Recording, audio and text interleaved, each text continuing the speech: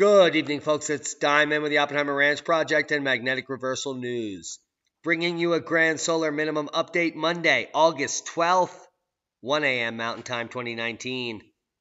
You're looking at the Northern Passage, often known as the Northwest Passage. Purported to be ice-free 20 years ago by many global warming alarmists in the late 80s and early 90s. This has never been ice-free and never been passable since the beginning of the global warming scare. Keep calm. It's boom time. Facts ahead. Damaging hailstorms hit Sheridan, Montana. Sheridan, severe thunderstorms hit southwest Montana Sunday afternoon, mostly from Dillon to Sheridan. Numerous reports of hail diameter 1 and 2 inches. That's inches. Large hail causes damage in Townsend neighborhood, bigger than crack rocks. Holy mackerel. Well, unless you're in. Anyway, Kathleen Millay said she had just returned home to Townsend Saturday afternoon while something outside caught her attention. Large crack rocks that she collected in this stainless steel barrel. All of a sudden, there were some big knocks on the roof and on the door. And it wasn't creepy guys looking to sell her weird subscriptions to magazines, she said. We just looked outside and all heck broke loose from the sky. Cosmic ray flux involved. Which 3 U.S. cities should prepare for an early chill this fall? Well, if global warming was true, none of them. Minnesota and Arizona are very little in common. One's north and one's south, except perhaps the extremes of one of their seasons. Which would you prefer? A Minnesota winter or an Arizona summer? There is a third choice. It's called fall, however, and the cities in these 2 states share the likelihood of an early chill. Not only that, we're going to get you some more interesting facts in just a second. In Arizona, Flagstaff, and Tucson are forecast to have temperatures 1.5 to 2 degrees below normal this fall, while Minneapolis, Minnesota is forecast to have 2 to 3 week stretch during which temperatures could average 3 to 6 degrees below normal, which means it's going to snow in the fall in Minnesota. And it might even snow down in Tucson. Guys, if you were watching the channel for the last several years, you'll know last winter, Tucson experienced snow on cactus time and time again. 4, 5, 6, 7 times. And if it's actually going to be 2 degrees colder, wow, it's anyone's guess if that saguaro cactus will make it through this winter.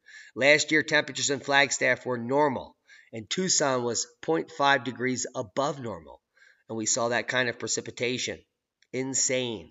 While Minneapolis was 2 degrees below normal, it's expected to be 3 to 4 more degrees colder than it was last year. And Tucson and Flagstaff are going to be 2 degrees, up to 2 degrees below normal. Yes. That's amazing. It's worth noting that the averages and stats referenced are from meteorological fall, September through November, as opposed to late September through December. Which means it's going to be an earlier cooling than ever. It's early. It's going to be meteorological fall. It already feels like fall here.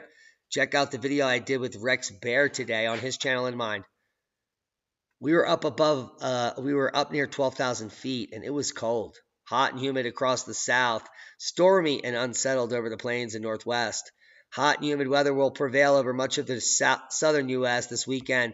Meanwhile, multiple rounds of heavy rain and strong thunderstorms likely across the central and northern plains. Unsettled weather will persist in the Pacific Northwest, which is not marked at all on this map with any warnings, but they're still going to scare the out of you by mentioning it. USDA reports preview now in just a few hours, about 8 hours from now. The USDA will release the results of its second planting survey. Now, the first one was less than disingenuous, and this one may be the same. All eyes will be on what should be the first credible corn crop estimate in 2019. Will it be credible? Well, we'll see when they give us the date in the morning. Snow and high winds hammer southeast Australia. Slipping other shrimp on the valley. Snow is falling on Canberra and folding on the Australian football match between the Greater Western Sydney Giants and Hawthorn Hawks on August 9th in Canberra. Look at that. It almost looks like little tiny creatures of fairies falling from the sky. No one's ever seen it. In more snow, his perisher and threadbow. His next cold snap closes in, and kangaroos. Yes, the roos are jumping in the white global warming goodness. Photos. Flooding claims more than 140 lives in western and southern India. It is a cosmic ray flux devastation nightmare. In addition to the lives lost, the number of people forced from their homes stands in the hundreds of thousands after torrential monsoon rains and cosmic rays fluxed western and southern India. I can't make it up. I just report on it. I can make this up. Acclaimed Israeli astrophysicists suggest the sun drives Earth's climate, not CO2, which was quickly taken down from Forbes after they published it. It took about 3 hours for them to remove the article, and they gleefully gave you access to the first paragraph, but it did not meet their paradigm. It did not meet the multinational corporations' requirements for climate reporting, which is do not report on the facts, because it will confuse people. Now, if you want to know the facts, Electroverse has them documented in perpetuity. Niv Shaviv, an Israeli astrophysicist and chairman of the Jerusalem Hebrew University of Physics Department, says his research and that of his colleagues suggests that rising CO2 level plays only a minor role in Earth's climate compared to the influence of the sun and cosmic rays, which is a boom, which we already knew.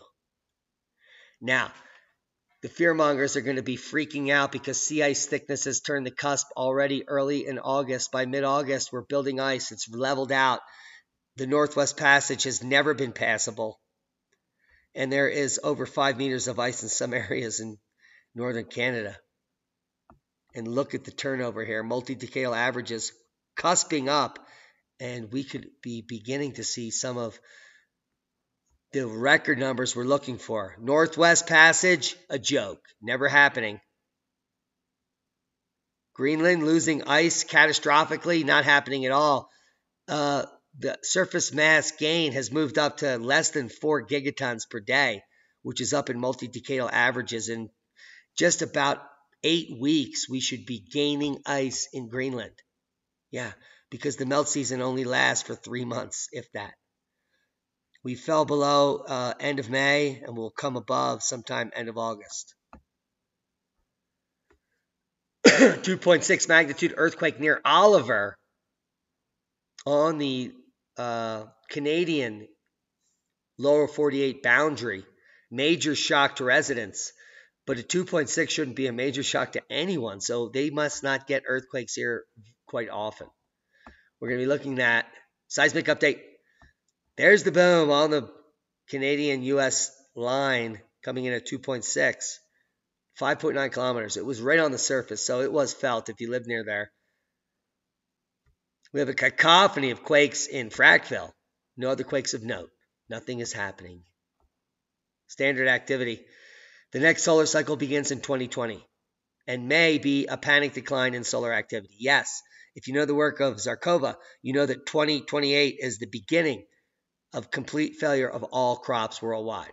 And if this is where we are right here in 2020, we're going to have a slight uptick through 2024 in the solar max, in the markets, and then a crashing defeat through 2028. Read the article.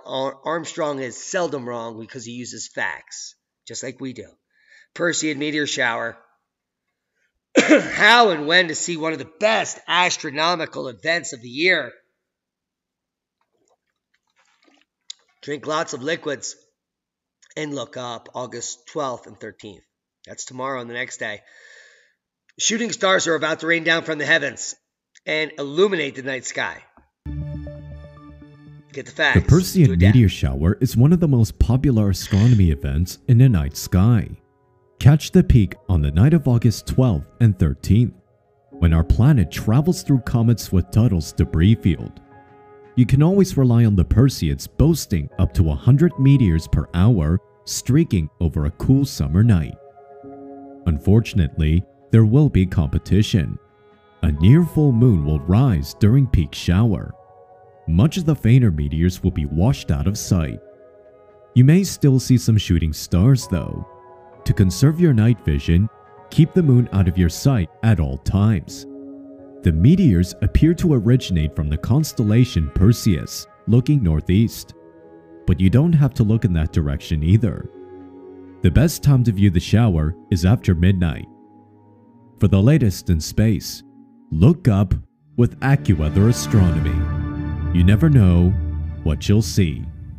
Look up, look northeast, and you'll see the beast from the northeast, the Perseids. Shooting stars are about to rain down from the heavens and illuminate the night sky. There it is.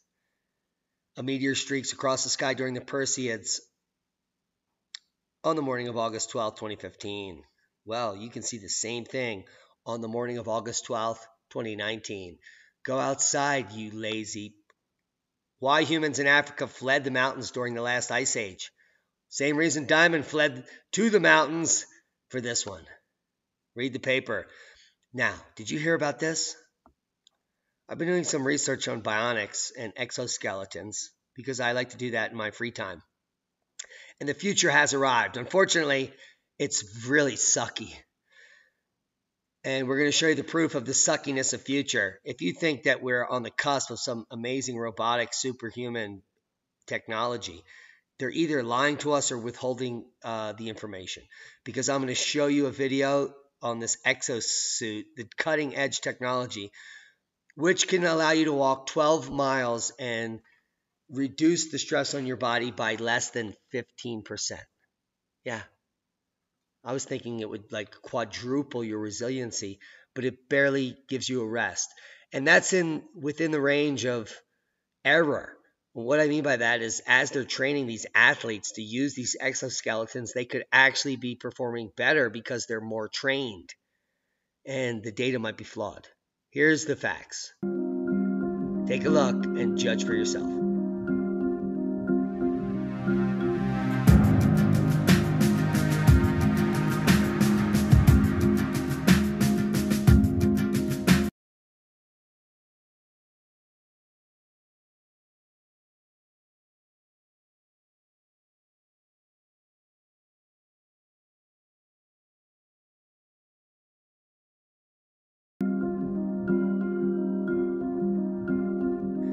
Do a dab. Do it now.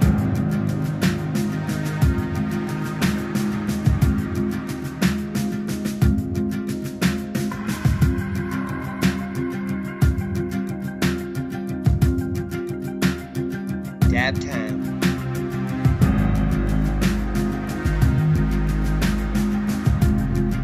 Now, what you're going to see here is the exoskeleton suit, the cutting edge technology, which is doing absolutely nothing for this guy. He's basically walking 10 miles time and time again, getting more fit, and the results that they're showing is actually his physical fitness index and his intention to be better. It has nothing to do with the suit. So, the level of accomplishment here is zero, in my opinion, and there's no bionics going on. An increase in efficacy of 15% is within the range of bullshit. What I call bullshit.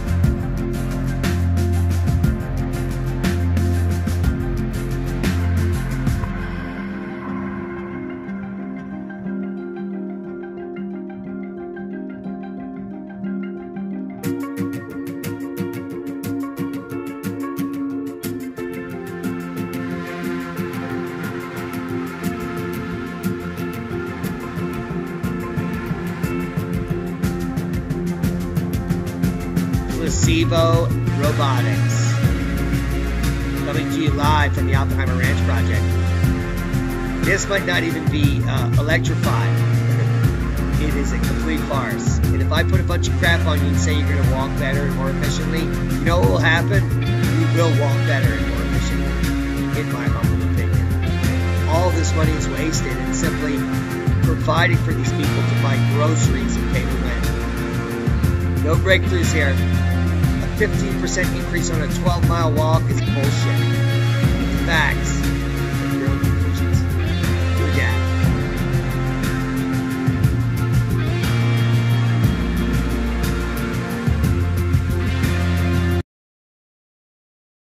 Wow, I can't even believe that. Deniers deflated as climate reality hits home. Now, according to D Smog blog, which is a total shart. Climate deniers are becoming desperate as their numbers diminish. Well, I digress, but our numbers are increasing at the Oppenheimer Ranch Project. Subscribers are increasing by about 1,000 a month, and people are sharing our videos, and more people are awakening every day to the facts of real climate, climatology, climate cycles, and the facts that the sun controls climate, not you, not man, and CO2 is plant food. So Dismog Blog are grasping for straws because their readership is dwindling, because people are picking up what we're putting down. And that's all the time I'll give there. But I'll leave links below so you can read the poo-poo and smell the doo-doo for yourself. Go get it. The solar minimum is absolutely terrifying world governments, but they're not reporting it to you. And it should be. It should be terrifying. The predictions are in. By the end of the next solar minimum in a decade, oh, it's going to be bad. Really bad. Check out Vox HPT Wellness Defined. Why? Because I have no idea. Because it's up here and I don't know why it's up. But it's awesome. I've been sharing this for 2 years, the new Grand Minima. If you can't afford the books by David Dubine and other authors, getting you ready for the preparations needed for the changing times ahead, here's a free PDF I'll share with you below. 34 pages by Brent Walker, friend of the channel, presented. Look at that, 6 years ago. Plus, to the Actuary Summit in Sydney, Australia. Now, they were talking 6 years ago in Sydney, Australia about not shrimps on the barbie, but about the changing sun and how to fix the climate and how these resilient systems are about to collapse and what that means to the insurance industry. So come check out the PDF because it has all the details and you do not need to pay for it. It talks about the new solar grand minima, variations in sun's emissions, the solar cycles, and thus and such, including magnetic portals, sun force and climate change, stratospheric volcanic eruptions as a result of increased cosmic rays heating the muons in the subsurface, and on, including historical documentation of the UK weather from 1780 to 1820 during the last grand minima, and Australian weather from thus and such and such and thus. Get the facts and read the document. Boom! Guys, I hope you got something out of the video. Share this video with others, like-minded people. Share it with douchebags that won't believe it, because it will blow their mind, and they'll hate you. And that's our point here. Get the message out. Share this information now. Thank you to our new Patreons, $10, boom, and others, one-time donors. If you're coming to Crestone, it's in the middle of nowhere. If you've never been to the middle of nowhere, please join us next weekend in Crestone, the creepiest city on the planet, owned by the man who invented global warming, that is now populated by the most diverse group of spiritual and intellectual gurus, creating the new paradigm for the future. It is completely mind-blowing, and we're going to slowly pick it apart in the coming days. Crestone, energyfair.com. Links below. Share this video with like-minded people. We love each and every one of you. Proper prior planning prevents piss-poor performance. Do it now. Do it, Dad.